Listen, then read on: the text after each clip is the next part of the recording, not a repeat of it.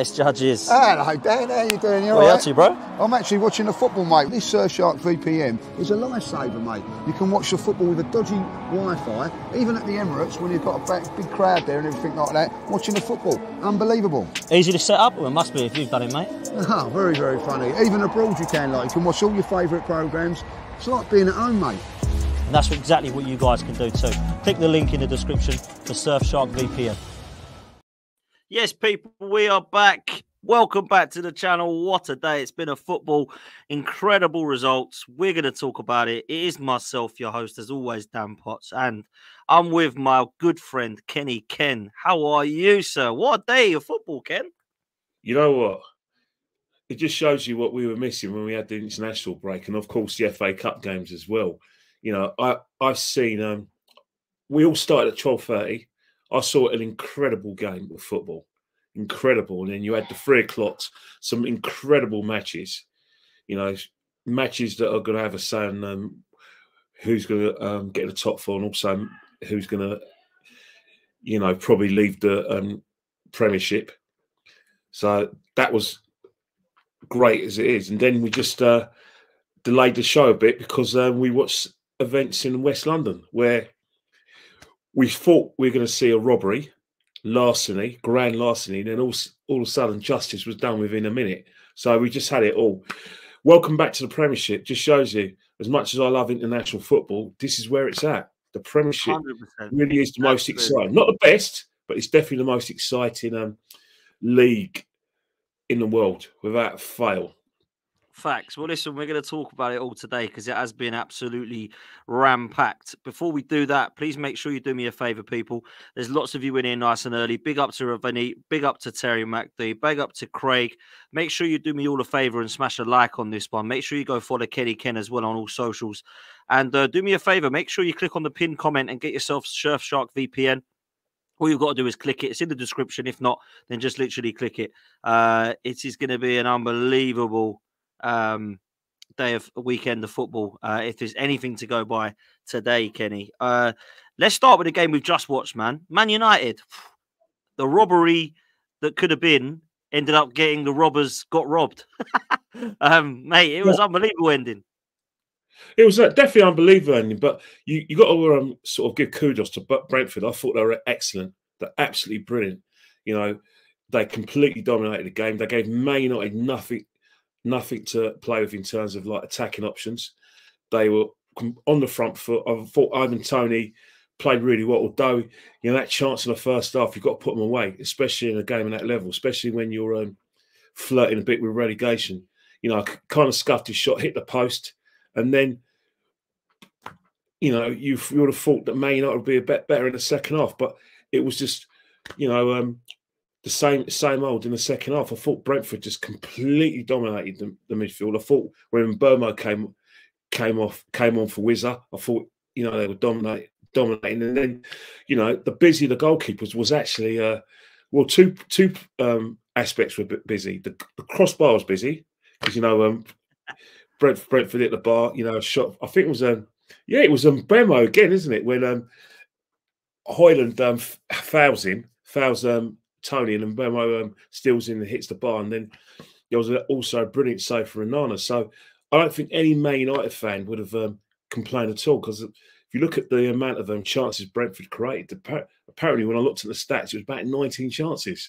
Because I was just watching the game, and then when I looked at the stats afterwards, it was embarrassing. It was a complete wipeout. Bruno Fernandes was a bit ponderous in possession.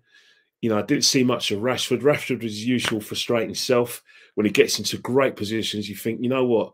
This is a guy that's been part of the Man United first team for 8 years now. And he hasn't, in terms of improved since he's been an 18-year-old. He's still the same player.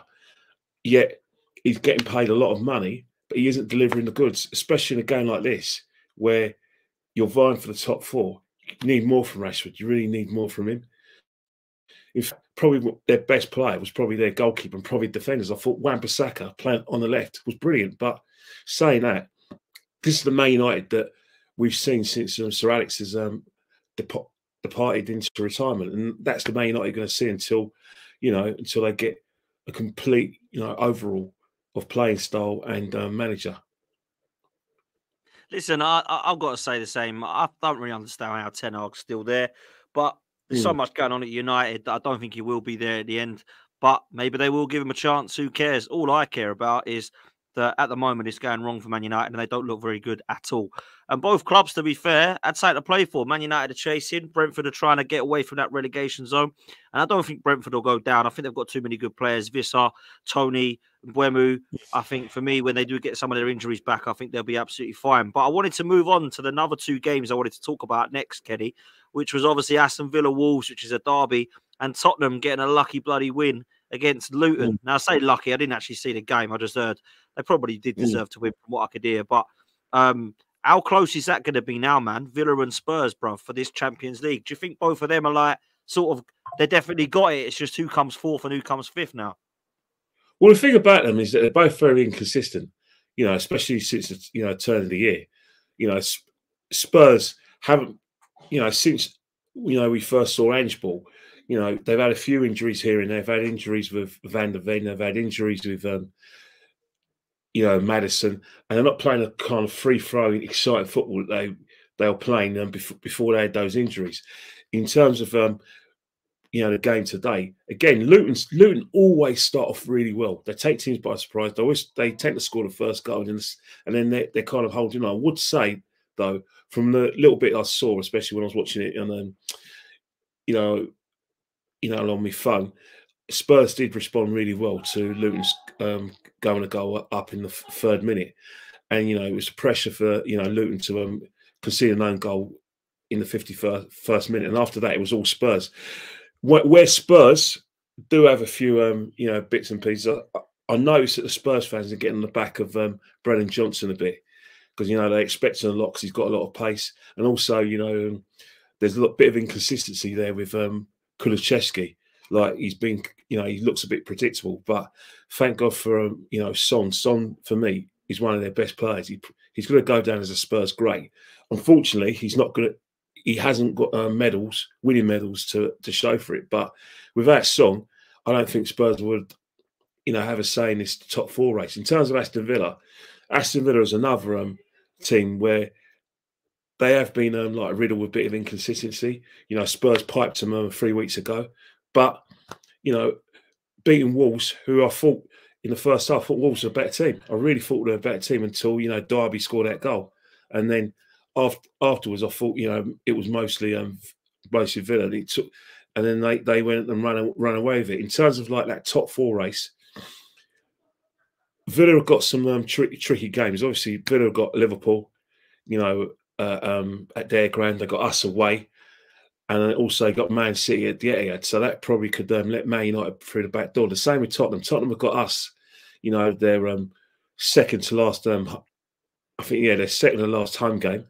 And also, they've got to go to they've got to play Man City in a rearranged game, and also they've got to go to Anfield as well. So, in terms of that, that's where you can leave the door open a bit for Man United, because obviously Man United, they're going to need a lot of snookers. However, Man United have got home games, albeit against extremely difficult opposition. Obviously, us, their last home game, and obviously they got Liverpool next week. So if Man United are going to have any serious ambitions of getting into the top four, or even getting close to the top four, they have to win both those games. So in a way, it's going to be games against for Spurs, games against Man City, Liverpool, and Arsenal. The same with Villa as well, where they're playing the same opposition, and obviously Man United in those games. Obviously Liverpool next week, but obviously they got us. They got Arsenal, their last home game. So those are the sort of games. But another thing as well with Man United, they need to get more goals from certain areas. I believe Man United have only scored. Well, they scored less than. They've only scored about 43 goals. Yeah, they have. Or no, we're wrong. Now, a team that's trying to fight for the top four, that's embarrassing. This is Man United. Yep. Man United are known for attacking football, but they conceded a lot of chances. They've relied heavily on their goalkeeper, who's made a significant improvement from how he started, where he is looking like a proper number one, and they're getting a few players back here and there. But the goal return's embarrassing. I think that's going to cost Man United big time in terms of going for that top four. But in terms of Spurs, and Aston Villa. They are going to keep it interesting because I think they're really inconsistent. But whether Man United can take advantage is a big, big ask. Yeah, massive, man. And I mean, Manchester United, for me, they just got to try and pray that they can cling on to some form of European football. Champions League would be an unbelievable achievement for Ten Hag, in my opinion, because I just don't think the team is good enough at all. I really don't. I think Spurs and Villa will definitely get Champions League, and I actually think Tottenham will finish above Villa now when they win their game in hand, which I think they probably have a good chance of doing. Well, is it their game? They're gaming it. They're going to have another game in hand. Oh, no, as is well, it game in hand, Man City? Who's their game in hand? No, is it Man City? No, Spurs. I actually think it's actually Villa have got a game in hand. I think Villa might be. I don't know. We'll check anyway. I thought it was Tottenham. No, But it might be City, man. No, actually, it's actually Spurs. Chelsea. Chelsea. Spurs have got the game in hand against Chelsea. So again, that's another game that I forgot to mention where Spurs have got a wretched record at Stamford Bridge. They've only won once since 1990. They, 6 years ago they won 3-1. Apart from that, it's either been a draw or Chelsea won comfortably. Again, Chelsea are not going to want to do Spurs any favours. No, and then 100%. obviously you've got the game against Man City. This is the Man City that I believe is going to be challenging up until the last kick for the title. So again, that's going to be a very difficult game, but it's going to have a bit of spice, really, really hot spice because Spurs are going for that top four. Who do you think will get fourth and fifth? Who do you think will get fourth and who do you think will get fifth then? I think I generally will put my money on but I'm only going to put a fiver. I wouldn't put £50, put a fiver on probably Spurs just to nick it. I think they'll nick it because I think they have a good record against Man City at their ground. They're definitely going to lose against Liverpool. That's going to happen, and you would think that against us, they're going to raise their game to a Titanic level. So I'll probably go for them. In terms of Aston Villa, I think Liverpool have got that kind of forward line to might cause them problems at Villa Park. I don't give them any chance of getting anything against Man City. I really don't. And then us at the Emirates, you don't know what Villa's going to turn up. If we play imperiously, we win comfortably. So again, these are the key fixtures. I think Spurs have probably got more likely to get more points against these difficult opposition than I think Villa will. But again, Chelsea away is Spurs' kryptonite. Yeah, it's going to be real tough for me to pick one. But if I had to, I would just go with Spurs, unfortunately. But who cares, man? They're both in the Champions League. It don't really matter who comes fourth, fifth. I think we'll get to 5 places. Let's move, Kenny. This game is one that I think will probably go down as one of the games of the season. The 12:30 kickoff, mate. West Ham and Newcastle. Unfortunately, I only saw about 60 minutes of it, so I missed most of the drama at the end because I had to go out. And my God, I went out at the worst time, mate. It was mad. I've seen obviously everything back. But mate, that game had everything, brother. Well, the thing about it is that you've got to talk about the fact that West Ham went 3-1 up, deservedly, I thought, because they were sharper. Newcastle made some significant mistakes. The finishing from West Ham was absolutely brilliant. Newcastle trying to play the offside track when Lascelles went off. Antonio put his chance really well, and then you had the situation with Cher was going down when he had a collision with Kudus. He actually fouled Kudus, but he went down holding his face. West Ham take a quick free kick. Kudus smashed it into the net, and then Jared Bowen scored a really good goal with his right foot. But you would have thought West Ham were going to win that comfortably because Newcastle had a lot of injuries in that game. You had Lascelles, you had Almiron actually came on as a substitute and had to go off. So they had everything against them. Where the key component of the game was a very controversial situation, controversial penalty, because you looking at the move from itself. Newcastle pressing West Ham. West Ham are trying to clear the ball. Calvin Phillips does not see Andy Gordon from behind him. In fact, Andy Gordon actually fouls him first. So Calvin Phillips is actually trying to clear the ball, but he actually kicks Andy Gordon, who makes up some ground and gets in front of him. By the letter of the Lord, that is a penalty. But the referee should have looked at the whole phase of play, and he would have, probably been sharp and said, "Look, yeah, that was a foul, but hang on it. there was a foul in the build-up on Phillips. Unfortunately for West Ham, Isak gets his second penalty, and that was it. That was the game changer. That changed everything. Newcastle on the front foot, and then they quickly got their equaliser. And after that, there's only one team going to win it. You've got to give kudos to Newcastle for having to deal with the adversity of the injuries. Also, you've got to give kudos to Harvey Barnes coming on, scoring 2 splendid goals, and give kudos to Isak. But in terms of West Ham, in terms of Phillips, I just feel for the guy because, he's had his big move to Leeds, to Man City, and it hasn't gone right for him. Pep's just clearly doesn't fancy the player. The player is clearly hasn't got any motivation to get into that side, even if he gets himself into good physical shape. There's no way that he's going to place Rodri. So his career's kind of stalled. And then with the Euros coming up, he's also down a pecking order for the midfield berth. We're all talking about Kobe Mainoo, where, if the move went well for Phillips at Man City, we'll be talking about Phillips and Rice. So that's another thing that's gone against Phillips. And then, I saw some videos where he's coming out of the ground and, West Ham fans are giving him a stick and he gives them the finger. I don't know what West Ham fans expect. I don't know what you expect. You give it the big one, you slag the guy off, he gives you the finger. I don't know why you're outraged by it. If you're going to, I told him he was useless. I said, "You're useless. Go back. Go. We don't want you at your club. We don't want you at our club. You're useless." And he stuck the finger up. And now West Ham fans are getting the ump. Like, they're basically abusing the guy. He's not their player. He's going to stick his finger up and go, "All right, then see you later. I'll go back." It's been a bad signing. That's it.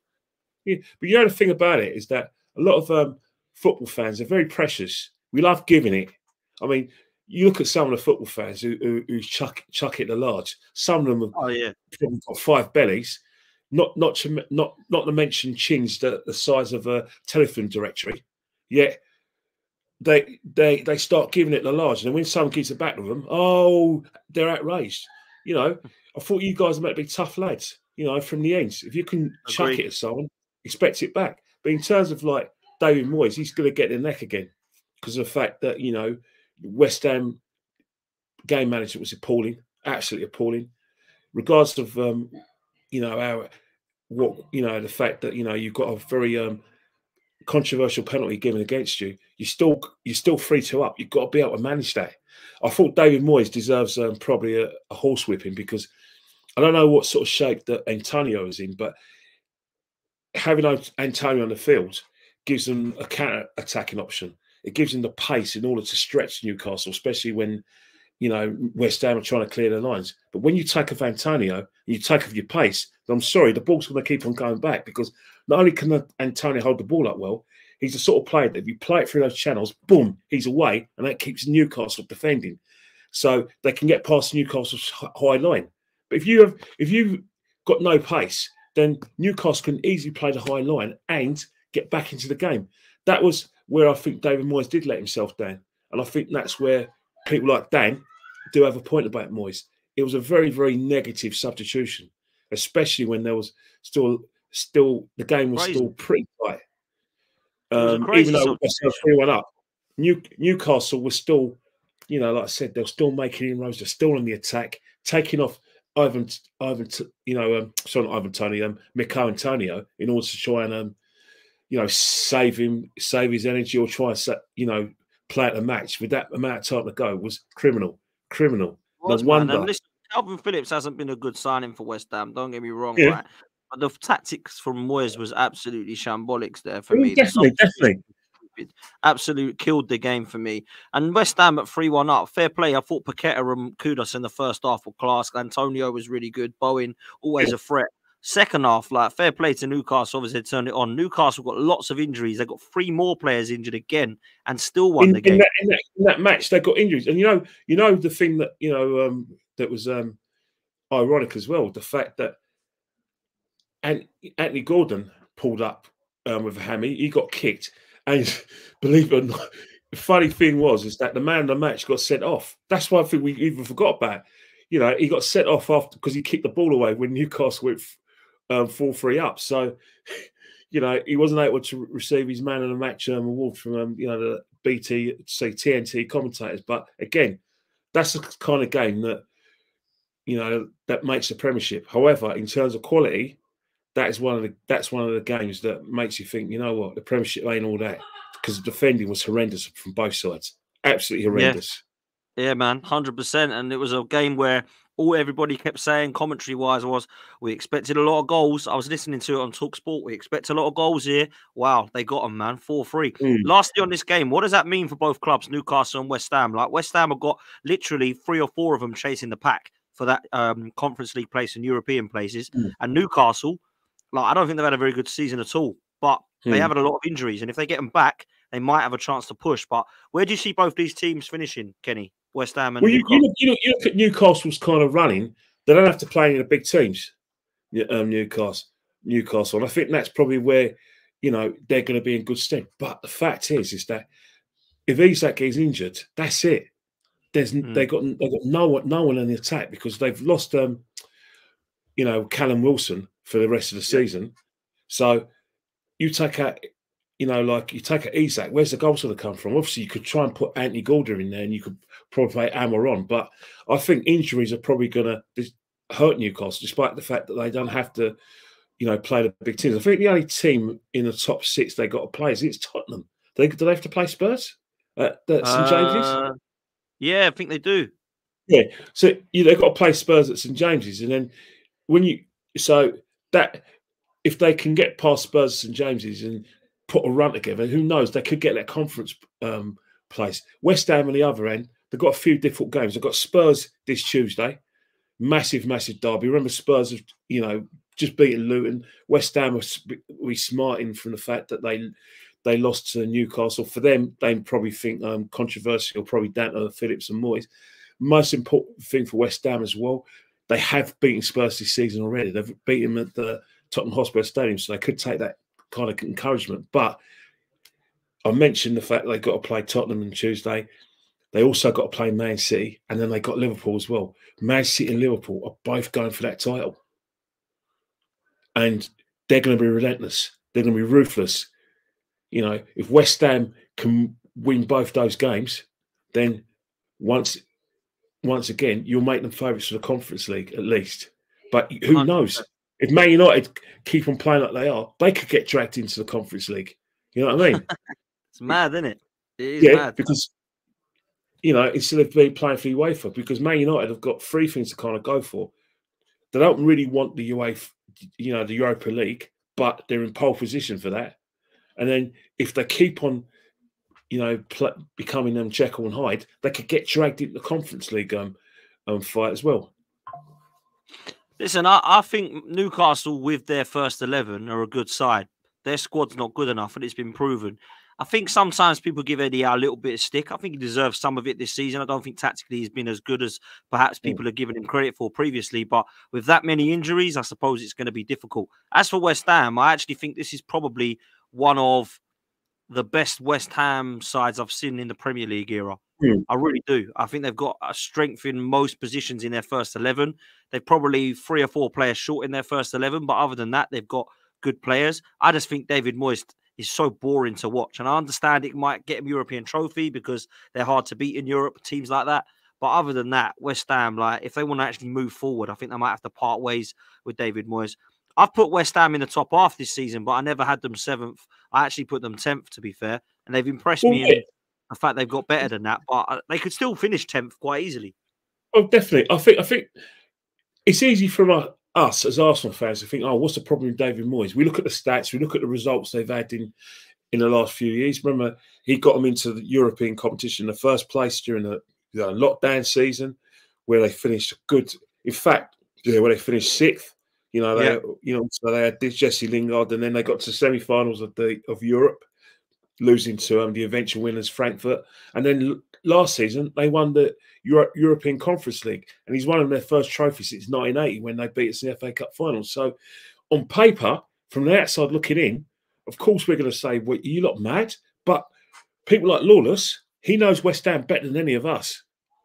He goes to every West Ham game. He's basically got a finger on the pulse, which is West Ham. So he's more qualified than us to, comment on whether Moyes is the right man or not. One thing I would say, though, is that for West Ham to play that expansive football, you need to have the players, you need to have the funding for the players, but also whoever comes in, if Moyes gets let go, they got to have the balance between playing the attractive football that people like Dan Lawless demands, and also being difficult to beat. You've got to get that kind of balance, and those kind of players tend to go to teams further up the table. They tend to go to a Man United. They tend to go to maybe a Spurs, but definitely tend to go to an Arsenal, Man United, and Liverpool. And that's the thing. It's about attracting these players as well as attracting a manager. And you've got to remember, as if you're at West Ham, those sort of players that Lawless wants, they're going to use West Ham as a stepping stone. So you're going to have that conveyor belt of talent, and you've got to look at your juniors as well to see it up to scratch. Because remember, West Ham have had a tradition of having good youngsters coming through.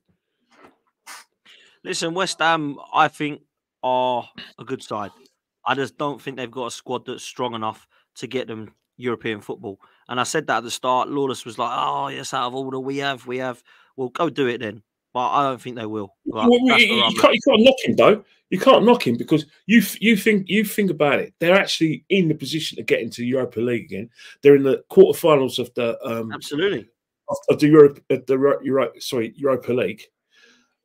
They got Leverkusen. Don't get me wrong, Leverkusen are smashing every team in sight, but West Ham do have that experience of being in a semi-final of the Europa League and the experience of winning a tournament. So they're going to be difficult to beat. And you can't, as much as the rest of Europe are going to favour Leverkusen, don't be surprised West Ham getting that semi-final. So it's still not all bad for West Ham, but, they're going to have to, for West Ham to, get where they want to be in terms of like the league in Europe, they're going to have to tolerate David Moyes for a bit more, because at the moment I've seen it where teams are steady eddies. They do really well by getting to the top half of the table on a consistent basis, and then they try to expand, try to play more expansive football, try more attractive football, try and get the players. They don't do their research, they just buy the name, and then all the things that they're doing really well in terms of defending and being more compact, they lose that, and then they become more susceptible to like attacking teams. I've seen it before, a lot of teams where they try to expand themselves. I'm not saying it won't happen in West Ham, but if they do get rid of David Moyes, two things they're going to need: have the money to get the players that you need to get up that maybe challenge for the top four, and get a manager, preferably someone who's hungry, but always accept that the players they're going to get are going to use it as stepping stone. How long are they going to hold on to Kudos? How long are they going to hold on to Paquetá? How long are they going to hold on to Yeah, so you think about it, they're better players. Those three players I mentioned, they may not hold on to them for long. I agree. I totally agree, man. I think Paquetá is going to go to Man City, and I think he would have if it weren't for that gambling rumour. Now that's been cleared, I think he'll go there. Kudus, I wanted him at Arsenal. That was the one I wanted to replace and cover for Saka. But we'll see what happens. Listen, before we come to Arsenal City, man, I've got to talk about Chelsea. Proper Chelsea, mate. They are in the mud. Let me tell you this now. Chelsea Football Club are finished, mate. They're dusted under this ownership, and I'm here for it. And let me tell you this. Chelsea football fans that are out there on Twitter, they're accepting this are a disgrace, in my opinion. Because if this was Arsenal, I'll be asking all my Arsenal fans to storm the pitch at the end of their games, because this is a joke now. Like, let me first of all say that the refereeing decision is one of the worst you'll see in a long time. Don't know if you've seen it, but the sending off and the penalty is an absolute joke. But Chelsea a joke, mate. Their ownership is poor. Their manager is trying to do the best he can with a bad bunch, and at the times he's got it horrendously wrong. He's underperforming. The team itself are basically relying on Cole Palmer, who's a Man City player that, to be fair, Pep probably should have kept hold of. But other than him, they've got terrible players, mate. I'm sorry, I'm not going to get behind the fact that these Chelsea players are great. Caicedo's underachieving, underperforming. So's Enzo. They're two good players, but they ain't good in this system, right? Some of that's on the manager, some of that's on them, because actually they can just say, do you know what, this manager's crap. I'm going to do my own thing. Cole Palmer, fair play to you. Malo Gusto, fair play to you. The rest of them, I think they look awful, mate. And today, against Burnley's 10 men, they couldn't beat them, Kenny. This is a dusted, finished club, mate. They can't even get in the top half again. Well, the thing about it is that what killed Chelsea was basically the British government. The Ukraine-Russia war killed Chelsea Football Club. The minute, it was that was when it was dusted. But you would have thought that the seeds were there already, because let's not forget, Abramovich was in the process of rebuilding Stamford Bridge. Then he had, but a few years before that, he had an issue with his citizenship for the British government, so he pulled out of that because he already had the ump. Then, you know, forcing him to sell Chelsea, where you got new owners, basically fixing something that wasn't broken. You know, what Abramovich left. He left a mentality where winning is all that counts. You know, he had people like Petr Cech, you had Grant Skyer, all of them left with Abramovich. It was like they're trying to remove everything that, you know, that Abramovich left. They even removed everything, you know, that reminded the club of Abramovich. And they've now gone to this system of trying to buy up the best young players, sell them on, and use that as their transfer policy, which Chelsea used to do anyway. Remember, let's not forget, under Abramovich, Chelsea had a lot of players on loan.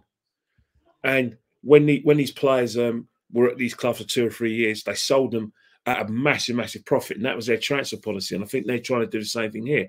The problem with Chelsea have got is that they're buying up this great young talent, but where's the leaders?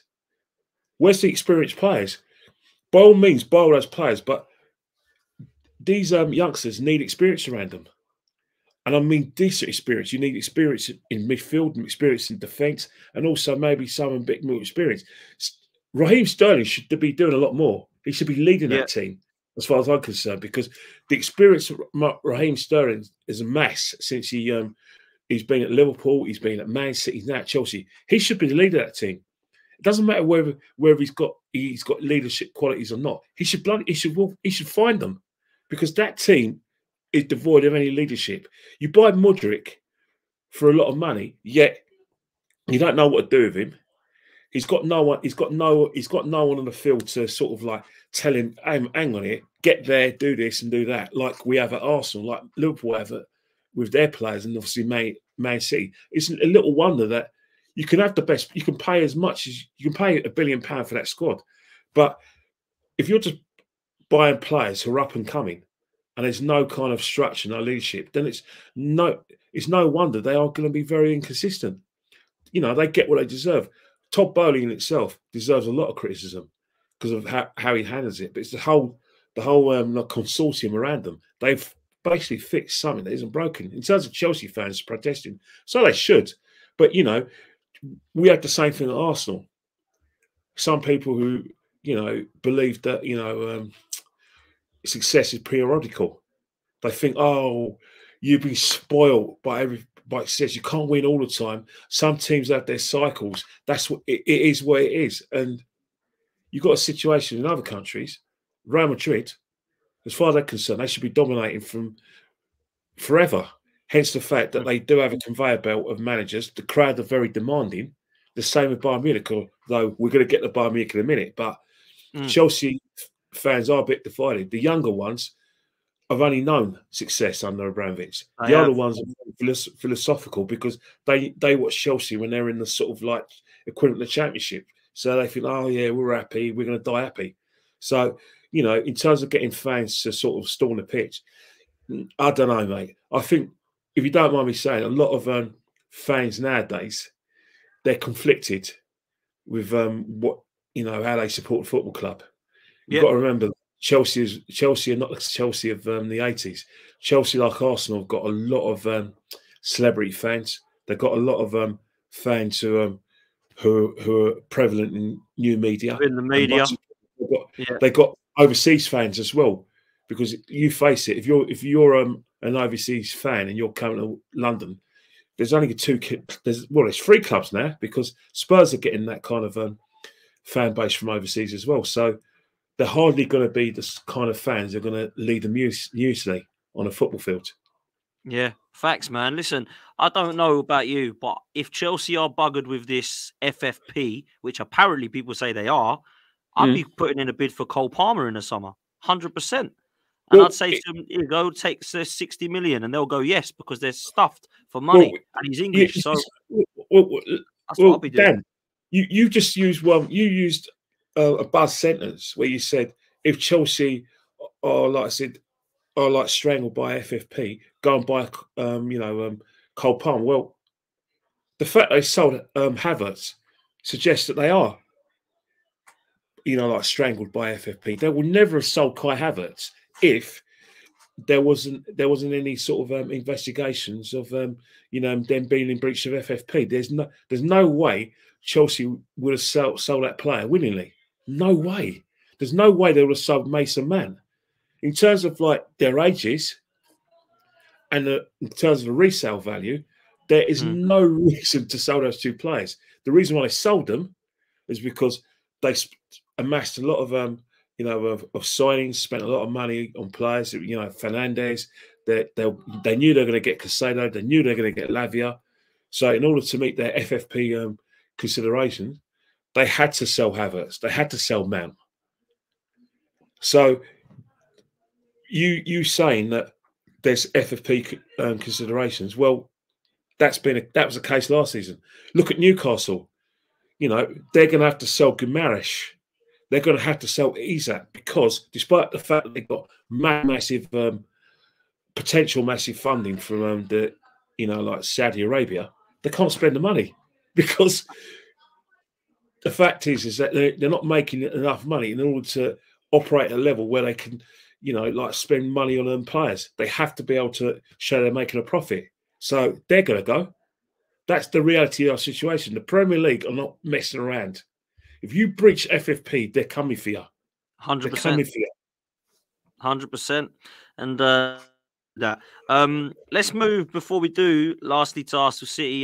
Gary asked a good question. Dan and Kenny, how do you feel about Bayern Munich? Bayern Munich, Arsenal. Sorry, do you think we have what it takes to beat them, or do you, like me, still have PTSD over the 10-2 aggregate scores from the past? Well, Bayern Munich today, Kenny, you watched it, and they had Dortmund. What the hell happened, mate? They lost again, didn't they? Well, I'll tell you one thing about Bayern Munich. One of the things about Bayern Munich is that was shocking. Is the way Dortmund outran them, murdered them on the counter attack, especially in that second half. Thank God for their goalkeeper. And you look at Bayern Munich, they play that high line, but if you're playing a high line with Delish and Dyer, God help you. God help you. Trust me, if Arsenal had like a striker like Thierry Henry, we would absolutely batter them. Batter them. They're there for the taking. They're really there for the taking. Muller looks slow and ponderous today. I thought Sane worked his nuts off, but he wasn't the same player. I thought Alphonso Davies, the player that we were all lauding, he looks a shadow of the player he was to that player he was last season.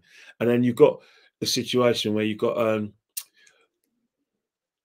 Goretzka, slow as anything, and that's not just criticisms. What I saw today, and then you've got one thing that Bayern Munich do have in their favour. Kingsley Coman's come back from injury, although he looked a bit, off the pace. Harry Kane, it's the same old Harry Kane. He works hard, gets into good position, got a goal chalked off. But when you look at this Bayern Munich side, they look really, really off the pace. You would have, I think Kimmich was right when he said that Bayern Munich played the second half, though it was a friendly. They were awful. They were walking. They had no desire. I'm not saying that they didn't have any desire, but when it came to like doing the hard work, the tempo, they just couldn't cope with Dortmund on that counter attack. Seriously, I think if Bayern Munich to have any chance against us, I think they're going to have to rethink that centre half pairing of Dyer and De Ligt, because I don't know what the situation is with Upamecano. I know he got sent off in some key games that cost Bayern in Europe, and obviously, although Bayern is still in the quarterfinals, and also cost them the Bundesliga. But he's one player that has. Have we lost you, Kenny? No, I'm back. He's one player that has the pace. He's one player that, if you want to play a high line, he's your man. 100%. Are you with us, Ken? No, you're not, are you? Your Wi-Fi is dodgy, mate. I don't know if you've come back or not. Kenny, are you there? No, we've lost Kenny for the minute. Hello. Oh, yeah, you're back, mate. You're back.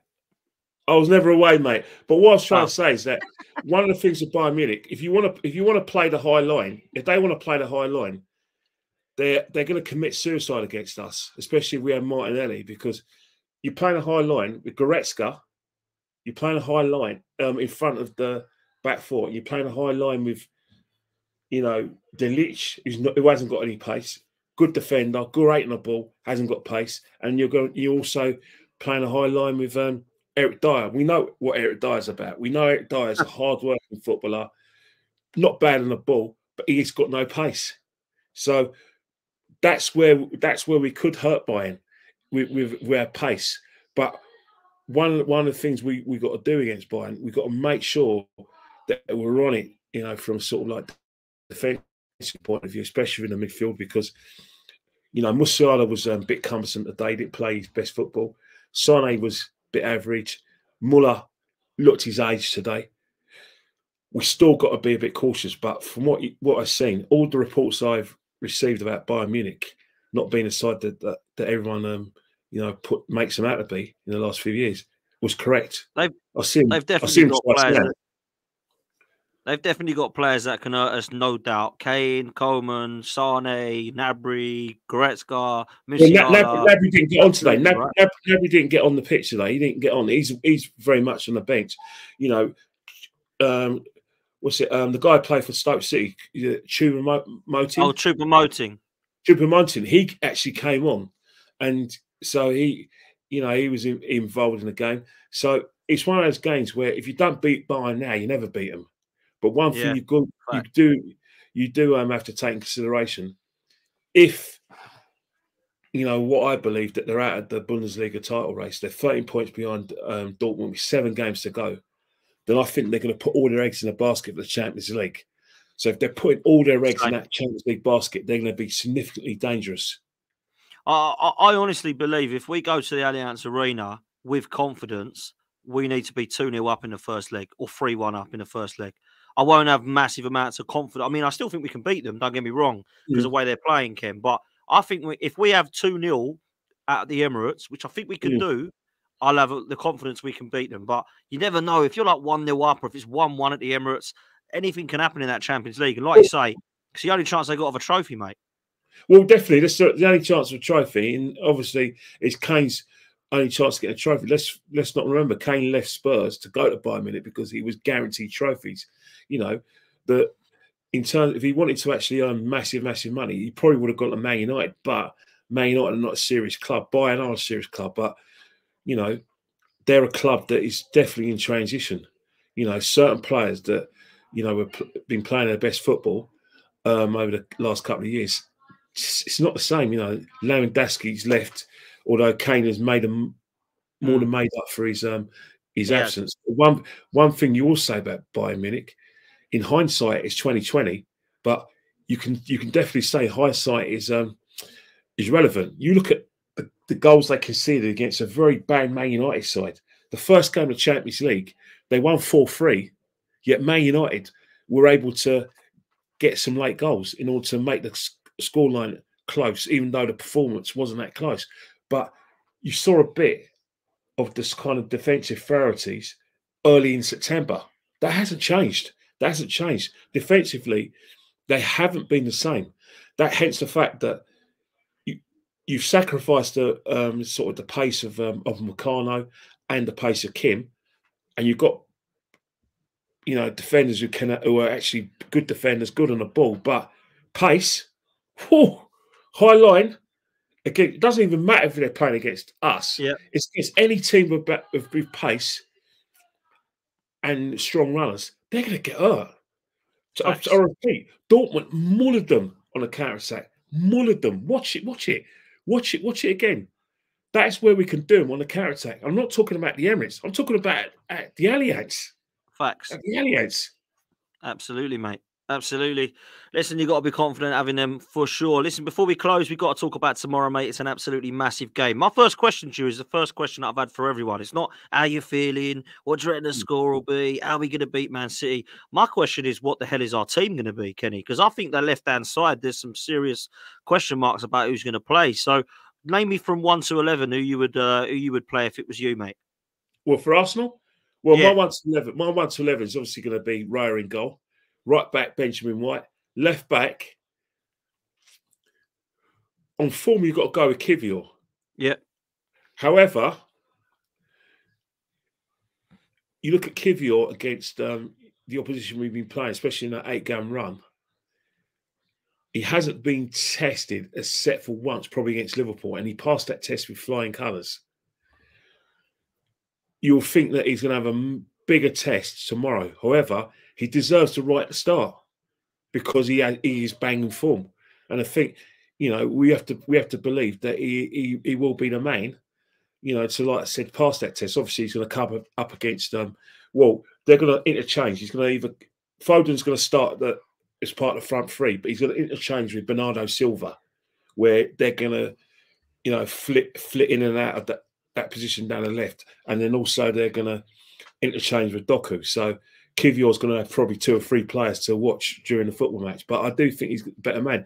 I think Tomiyasu, yeah, man marking 100% you're playing, but in terms of match fitness, you may have to ignore him. Zinchenko, if we're playing at home, then you play Zinchenko because you want to dominate the ball. But if you're going to play Zinchenko where you're going to be without the ball for a long, long time and you're going to be defending a lot, sorry, it's a no-brainer. Kivior starts for me. Centre halves, I believe Gabriel Magalhaes is going to be fit. So if he's fit, he starts with Saliba. Your midfield, I see where you're asking that question. Midfield, Odegaard and Rice. Oh, geez, you know what? My head tells me, my head and heart says Thomas Partey, because I think that the reason why I want Thomas Partey in that position, one, it allows himself and Declan Rice to one to hold, one to go forward. Both of them can take turns to do that. Do you think he'll played enough football, Partey? Well, the thing about it is he's had the international break off. He hasn't gone with Ghana. He's had more training sessions. I think it's not going to be that much of a risk to start him. Whilst it would be a risk to start Tomiyasu because Tomiyasu hasn't any football. At least Thomas Partey has come on in games, and like I said, had a few minutes. Tomiyasu, I believe, hasn't any minutes, so it would be a temptation. I can understand playing Jorginho because Jorginho does keep the ball really well, and if you have a situation where we're not going to have enough of the ball, you at least want someone who's tidy in possession. So that's one that we got to come back to. I can see why, if you do play Jorginho, it's actually a good attacking move as well, as is with Partey, because you look at it, Man City's midfield. Their midfield is going to have Rodri, and then he's going to have 2 attacking midfield. He's going to have Kevin De Bruyne, an attacking player. He's also going to have Bernardo Silva, attacking player. So basically, Rodri, from a defensive point of view, has to do 2 other people's jobs, a bit like Partey when we had Xhaka and Odegaard and so, where both of them were tended to play in a more attacking role, whilst Partey had to protect the defence on his own. We now know that if we do have a situation now with Declan Rice and probably with Thomas Partey, at least we're going to be more solid. And as a team, we're more solid off the ball. But from an attacking point of view, Man City, if we're brave, will leave attacking spaces for us to run into. Because I'll tell you now, Rodri will have to do a lot of protection of defence on his own, because De Bruyne, although he will be willing to do that, and of course Foden and Bernardo Silva do it, that's not their strengths. So if we are going to dominate, we've got to exploit those sort of spaces. Also, in terms of my front three, my preferred front three is going to be up top, Kai Havertz, because from an attacking point of view, you're going to have someone who can hold the ball up. And that's why I'm going to go with Kai Havertz. Saka picks himself. Martinelli's a one where, again, very interesting. You look at, they haven't got Kyle Walker. So it's highly likely they're going to play Rico Lewis. In centre defence, you're going to have Akanji and Diaz. At left back, you're going to have Ake. Akanji's quick as anything. Rico Lewis, yeah, he's a handy runner, but he's also better on the ball than Kyle Walker. Again, Man City are going to look to dominate the ball. So again, it's on that counter attack. We all know that Pep likes to defend with a high line. So the reason why he wants to defend with a high line is so they can press the opposition into mistakes and try and get rid of mistakes. Nah, Martinelli with that high line without Walker, that's a player that I'll definitely pick to exploit that high line. Once Martinelli gets in those positions, Havertz can make his run. We can get the runners from midfield. Odegaard can get further forward, and also Saka being interested, because there are going to be aspects of the game where Man City are going to be on the front foot. They could be pressing. Who knows? They could be a goal down, or who knows? It can get to 70 minutes. They probably think, right, we need to win this in order to, lay down a marker in this championship. That's where the space is going to be occupied, because we win the ball back. You're only going to have Rodri doing 2 or 3 people's jobs. That's where the space is going to be. That's where Arsenal got to attack those spaces that those attacking players are going to leave for Rodri.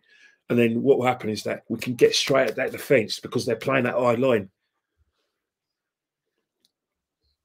Mate, it's mad because Man City fans I speak to believe that Rico Lewis won't start, and it will be a Kanji right back. It will be Diaz and Ake, and then Gvardiol at left back. And he might play Ake or Gvardiol at left back. You don't know. It could be. Gvardiol is actually better on the ball. He's actually very, very good on the ball. But from a sort of centre-half point of view, the situation is that if you play him at centre-half, he does get caught in possession, and that's where we can exploit it. In terms of Ake, down that left-hand side, Ake will probably give them a bit more than in terms of attacking wise, then I think that Guardiola would do. Although Guardiola's a better passer, but in terms of like the pace, Ake's got the actual pace. Rico Lewis is an interesting one because obviously he's not as quick as Kyle Walker, but if Man City want to play an inverted right back, he's your man. He can easily slip in that midfield. So if Man City are going to go on the front foot and dominate possession, from an attacking point of view, you would play Rico Lewis. Not just the fact that he's going to bomb down the flanks, but also he's going to invert as well, giving an extra option in midfield. Also, if there's a situation where they're attacking players, like leave a bit of space when we're on the ball, he can come in there and give Rodri a hand. You know what I mean? So that way, he's not just him, trying to quell our attacking impetus in the midfield. So that's where in the midfield they've got options. They could play Rodri and Kovacic, or they can play Rodri, Bernardo, and KDB, and then have Foden wide, and then obviously up top you got Haaland. So there's options there, man. They've got Doku and Grealish as well. Like people are talking about. Well, I do think that Doku would play because I think Doku is kind of his main man. I think even before injury, Grealish got injured. Doku is a bit more direct than Grealish. Doku gives them a bit more kind of, creativity. Don't get me wrong. On the eye, Grealish is more pleasing in the eye. But in terms of like the actual genuine pace, Doku's the man. Obviously, Empire Doku's got to work on significantly. But you look at Doku and you think, the pace that will favour him. And I do think he'll start instead of Grealish. And obviously, Grealish hasn't played that much football as well. So if Man City are going to be on the front foot, they are going to play Doku. They're definitely going to play Phil Foden, who does find those little spaces where he doesn't just hog the right-hand side. He gets into those little spaces in between the front three. He could play it. He will get into like the attacking areas, and also he'll swap with Doku as well. Obviously, the most important thing you've got to worry about as well is that we even mentioned De Bruyne. De Bruyne is going to have a free role where he'll go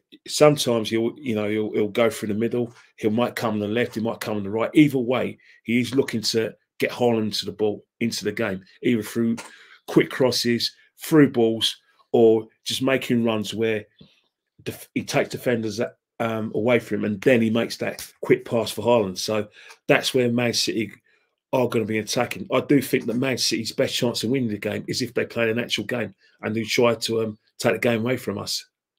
So I do think that's where they're going to play anyway, and that's where we're going to do a significant amount of defending. Facts, man. Gabriel and Saliba need to be on their game. Obviously, Haaland, he can do nothing for like 95 minutes, and then 96th he can win. He can win you the game. So you got to be keeping it. Listen, let me ask you this, man. Before I come to your predictions of the game, we're gonna have to have a 10 out of 10 performance from the team, right? But if I was to tell you that 3 players at Arsenal are going to play 9 or 10 out of 10 performances, which 3 do you think need to turn up for us to win the game? Which 3 would you select? It's going to have to be. It's going to have to be. Well, Saliba's going to have a good game. Because in terms of like the games this season, he had that. I have seen evidence of some sort of sloppiness and overconfidence in it, you know, or in his position in the side. There's no doubt he's a fantastic player. I'll never ever disagree with that. However, there is a bit of sloppiness, so he has to be on it. He has to be on it because he's not just going to have to worry about Haaland. Obviously, Haaland could be a direct opponent, but he's also got, you know, like I said, be on, you know, watch for, you know, Foden's quick feet and also, you know, like the runs made by KDB and also Doku. So he's got to have eyes at the back of his head. Another one who definitely needs a good game, it's got to be Saka. Because Saka's going to be that on the counter-attack. He's going to have to be that outlet. I'm not just talking about Saka, you know, goal threat and Saka delivery, but he needs to work. He needs to work Ake or Guardiola. But I do think it's going to be Ake, so he needs to work Ake. Another thing he needs to do, he needs to push Ake back. You don't want a situation where Ake's making those runs down the left-hand side. Because if they're making runs down the left side, he's doing it easy, and then Saka's not doing his job from a defensive point of view. But from an attacking point of view, get Ake defending. That's where he can't go missing. Odegaard's as well. This is a massive game because, you know, it's that's the one for me. Odegaard's the one who needs to turn up for me. Well, yeah, because again, it's that kind of game where, you know, there's a debate between Arsenal fans and Man City fans. Who's the better player, Odegaard or De Bruyne? Well, there you go. Prove it. Show us what you got, because at the end of the day, it's the tail of the tape. Whoever, you know, one of those players could be lifting the Premiership title. It's a game like that where it could decide which player is going to lift the title for their club. Absolutely. And, you know, listen, I was asked that question and I picked Saliba. I actually picked Saliba and Gabriel because I know they're different players. They kind of come as a pair for me because that is the one that you have to actually properly be on their game. But I picked Declan Rice and Martin Odegaard ahead of Saka because I feel like that midfield battle could be won. I feel like Saka and Martinelli could be outlets. But for me, Rice and Rodri and Odegaard and De Bruyne, they're going to be looking at those 2 players big time, man. And looking at Havertz to link up play, of course. But for me, I think if Odegaard and Rice turn up in that midfield, and whether it's Jorginho and Partey who try to dictate the play, I think if we win that midfield battle, I think we've got a great opportunity of winning, Kenny. I really do. It is a great opportunity, but it's, you know, I think that the midfield, and I think the way Arsenal are going to play it, I think that they're going to have to suffer a bit. They're going to have to suffer the fact that they're going to be without possession. They're going to have to suffer the fact they're going to have to run and get into those positions in order to block those offensive, you know, attacking runs from Man City. Also, mentally, whilst they're having to do their jobs defensively, they've also got to be able to exploit the spaces that Man City are going to leave, because they will leave Rodri exposed because of the way they play. They're attacking. They're always on the front foot. Look at this. You only have to look at what happened with Liverpool at Anfield. When Liverpool got into those little spaces where Rodri was not given the support in the midfield, where Liverpool went through them for a knife of butter. Why did Liverpool go for a knife of butter? Because they were able to get at that back four. Had Diaz, like had his shooting boots on, Liverpool win that game 3-1.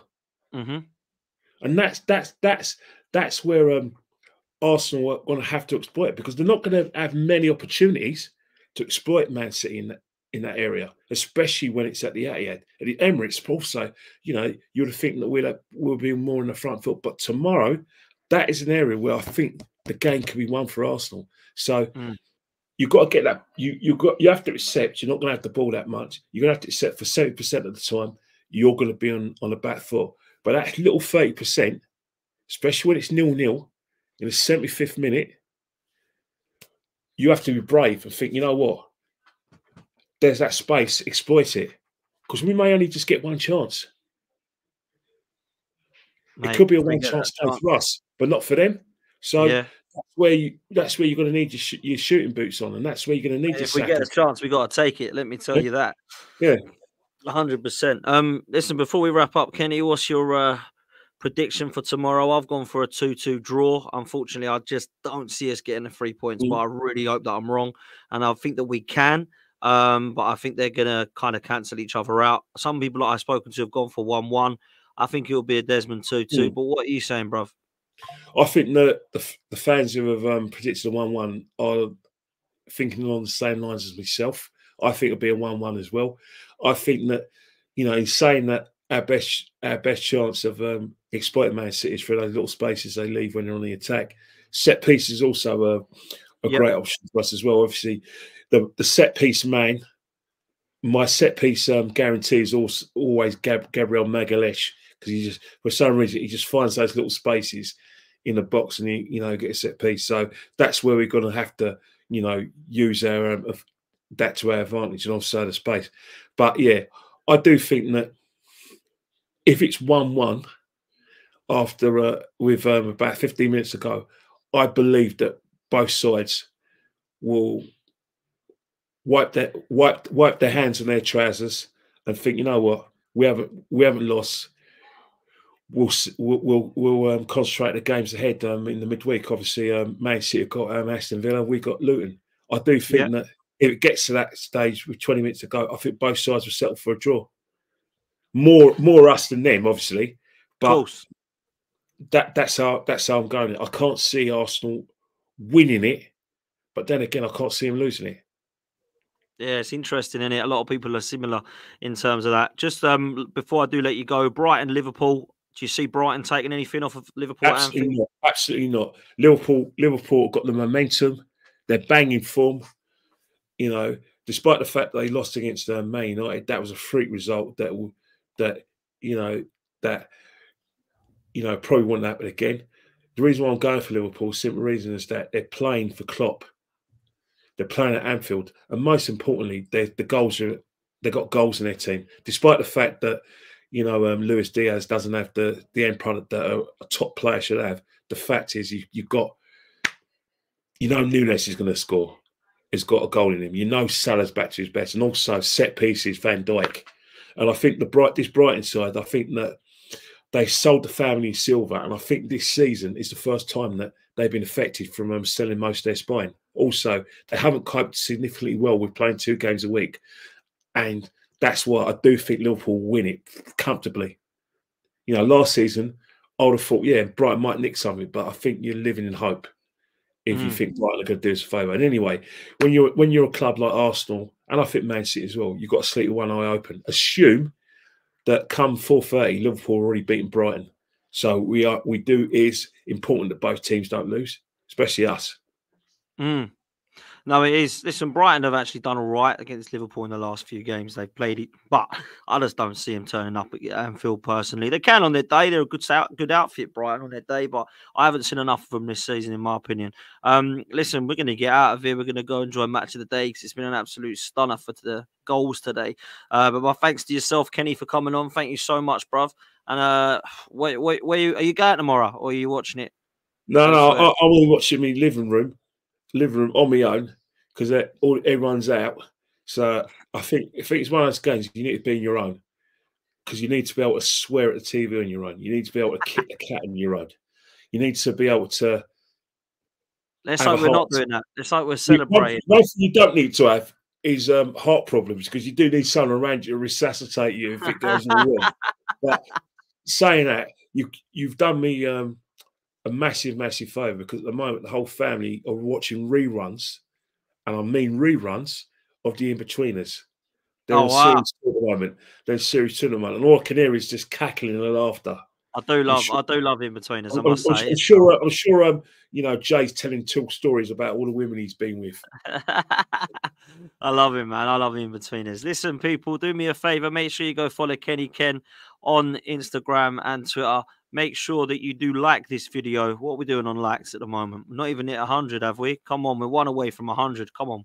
Let's make sure we can get 100 likes. Let's make sure you're subscribing. We're getting very close to 20K, so please join the community to reach 20K. And please do click on the link to Surfshark VPN and make sure that you've sorted yourself out with a VPN like myself and Lee Judges. If you didn't see the intro, then obviously go watch that on catch up, or just click on the pinned comment and it will take you straight to it, and you can get yourself Surfshark VPN like we all have as well. Listen, absolute pleasure to have you on, Kenny. Thank you so much, mate. Let's hope that we get it's been my pleasure. It's my pleasure. But right now, my advice to all you Arsenal fans: get some sleep. Get some sleep. We're gonna need it. Absolutely. Listen, take it easy, people. Smash a like on your way out, and as always, up the Arsenal. Take it easy.